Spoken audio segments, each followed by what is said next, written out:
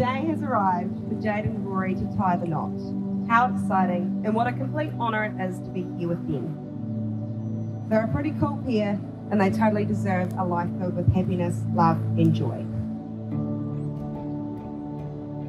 By taking this step, they are acknowledging that they are better together, enjoy being on the same team, and that there is no one else that they would rather spend their lives with. Together, Jade and Rory obviously share a love for farming in anything country. Bindi is clearly top dog, and there's lots of them running around. When I asked Rory what he loved about Jade, he said, her smile, that they share common interests, her personality, but not her cooking.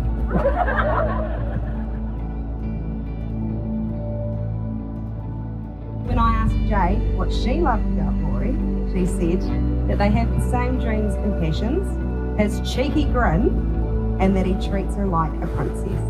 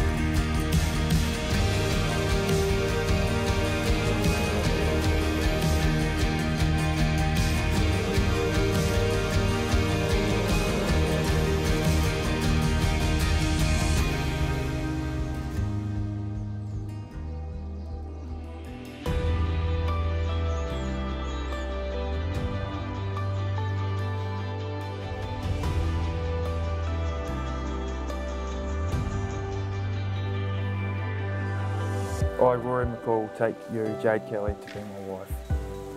Jade, I promise to love you, to be your best friend, to respect and support you, and try to always be patient with you. I promise to never get in the way of you and your dogs. I'll try to always look like I enjoy your cooking, even if it's burnt. I look forward to one day owning a farm with you and spending the rest of our lives together. I, Jade Kelly, take you, Rory McCall, to be my husband. Rory, you are my teammate, my best friend, and the one I choose to love each and every day. I love getting home each day to your cheeky grin and talking farming and dogs. You are funny, hardworking, strong-willed and smart, and I'm proud to call you one. Rory McCall, do you come here freely and without reservation to give yourself to Jade in marriage? I do. Jade Kelly, do you come here freely and without reservation to give yourself to Rory in marriage? I do. So it is my pleasure that I now declare you to be husband and wife. You may kiss the bride.